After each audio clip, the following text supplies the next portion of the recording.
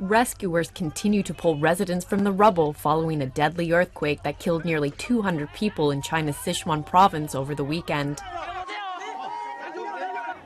The 6.6 magnitude quake has left residents of Ya'an City desperate for supplies and food after their homes were destroyed.